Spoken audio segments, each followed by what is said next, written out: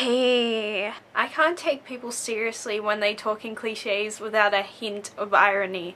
Going through my Facebook today, I came across something that made me giggle. I'll paraphrase this slightly in case the person ever finds my YouTube. Wow, you don't look like you in that photo. Times change, Kate. I'm no longer the boy I used to be. I'm a grown man now, in charge of my own life, and loving it. I can imagine them saying this while looking into the difference on top of a hill, with their hands on their hips, a look of triumph and determination on their face, the epitome of serious business. If it were anyone else, I'd be all, whoa, whoa, whoa, nice one! But this is just the way that person talks, and they're not the only person to express themselves in such a way. Two of my best friends talk like this, and I know they're being completely serious and sincere, but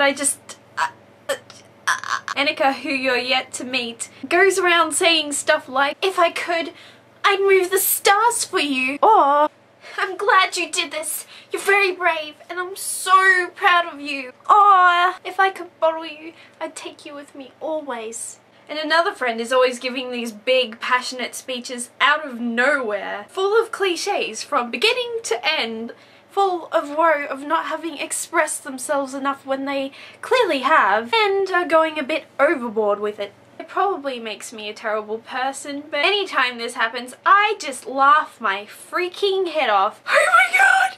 Oh my god! Are they for real? Did they just copy-paste this from an inspiring quotes website? Have you been hired by Hallmark? Annika is the only person who says, good for you, with complete seriousness. Whereas coming from anyone else that'd mean, good for you, I don't really care. Please stop talking to me. And I give impassioned speeches too. I just think I come across less classic Disney melodramatic with lines so sweet they make you want to hurl about it. And it's fine that they do. I know it's from the heart and they totally mean what they're saying. But oh my god, oh my god! It's like physically impossible for me to withhold my laughter when people talk like this in front of me. I'm sorry, there are loads and loads of people in the world that appreciate this kind of cheese. But I'm all for the weird cheese. I like the unpredictable cheese. I like the blue cheese. But thank you for giving me endless hours of entertainment and laughter.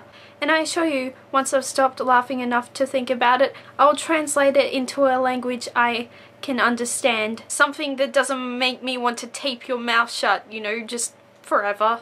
I mean, Annika, I love you. I do. Just, my goodness. My goodness. You Disney character, you.